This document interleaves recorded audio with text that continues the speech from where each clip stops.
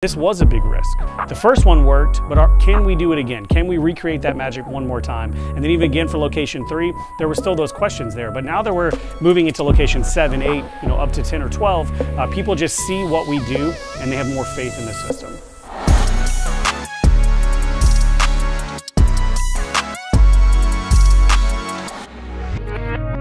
What's up guys, Donovan here, and I want to give you a quick update on our location number 7. So as you can see, every time we bring you a new video, it looks a little bit different, hopefully a little bit better. What we've done since we last spoke to you is we've got more paint on the wall, we've installed our flooring system, and we've got the green light from the town to continue this process moving forward. So I'm really excited about that, and we are on track to be open on time for our August 23rd opening date. We got more to come. What I really want to talk to you guys about today is the staffing side of our business and our team building. So something that makes Charleston Taekwondo unique is that we hire for attitude and we train for skill. So the perfect person that will be a great fit for our organization is someone that is happy. They have an attitude of gratitude. Someone that is looking forward every day to have an opportunity to not only better themselves, better their community, and they create confident leaders for our future generations. The one thing that's unique about our business model is that all of our full-timers are tied to the success of the business and to their location. So what that looks like is as the business grows, they have the opportunity to have more freedom in the business and more flexibility, as well as make more money. You can literally make as much money as you possibly want to make as long as you're growing your location and growing the business as well. And a great example of that is Stephen Gable. So Stephen Gable opened our Charleston Taekwondo Somerville location in June of 2020, right during a pandemic. Has had amazing success at that location and in our organization. So he went from moving here, opening a location, expanding and literally filling that location inside of a year, to now he's actually our director of operations that oversees all of our locations for Charleston Taekwondo. So years ago, Stephen, you moved here from Virginia all the way down to South Carolina to join our organization. Think back 3 years ago, what was going through your head and what made you feel like Charleston Taekwondo was the right place for you and your family? I think the biggest thing was trust. You were very transparent with everything. You didn't try to sugarcoat it and tell us that we were going to have the world, but you were very open and honest and let us know that the effort that we would put forth would then grow into something that we wanted. You were very upfront about it. You will take a pay cut to come here. You will have some struggles to start.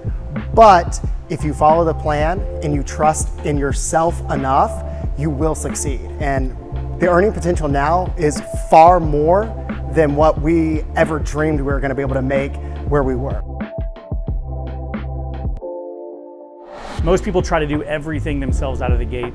We hire people from the start, train them so that we can open and scale much, much faster. We have to rely on the system because we create the system, we run the team manages the system, and the system manages the students for us. And being able to have systems in place, so at any given point, this is where my kids need to be, this is the activity I'm supposed to be doing with these kids, that helps me to be freed up in case any walk-ins come in, phone calls that need to be made, to really make the business move forward. So again, like Luke mentioned, even though he's the head instructor of this location, he's not spending the majority of his day teaching classes, right? The majority of his day is managing the team that manages the system for us. When you have 6, 7, 8 multiple locations, you have more chances for something to go wrong. You know what I mean? So that is the challenge there, but that's why you have to rely on your systems and your staff training to make sure everyone's on the same page, because you can't be in multiple places at one time. So you have to rely on your team to make good decisions when you're not there. Seeing the staff,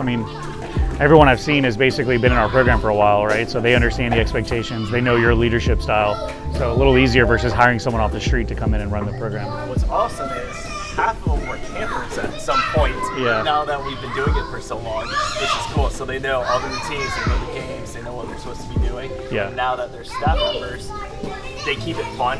It's really engaging, which is great. Yeah. Because they have an idea of what's supposed to go on. They probably remember playing these games themselves. Yeah. Yeah. And honestly, a lot of them do it better than I run it. Because they know the fun parts of it.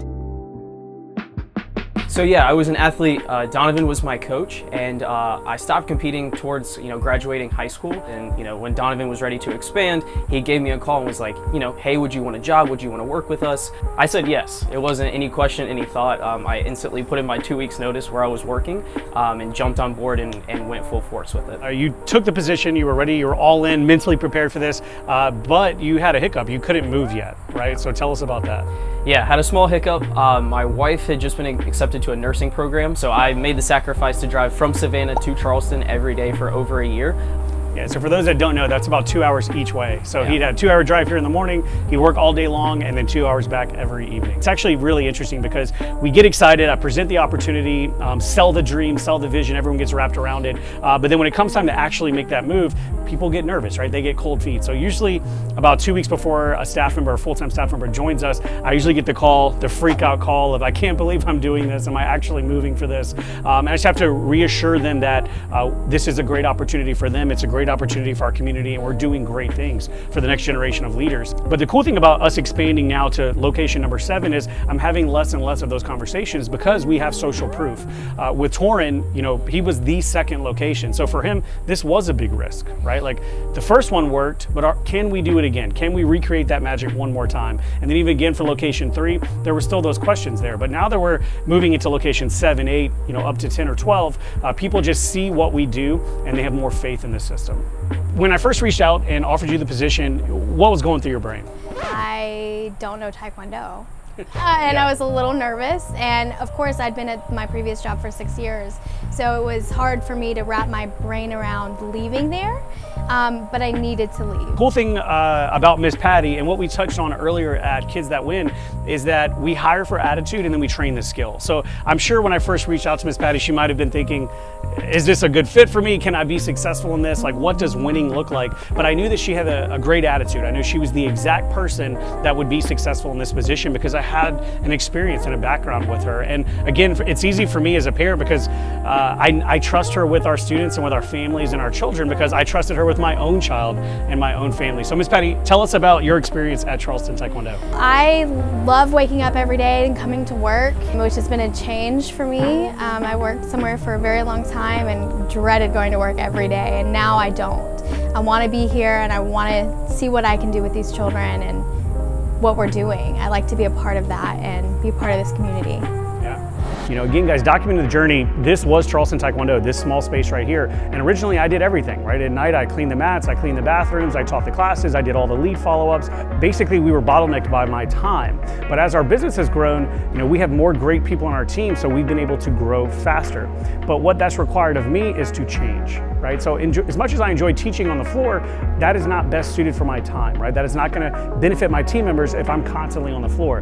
My personal time is best spent identifying locations, identifying new people that would be potential great fits in our organization, and then having a strategic plan to train them so that we can deploy them out into the community.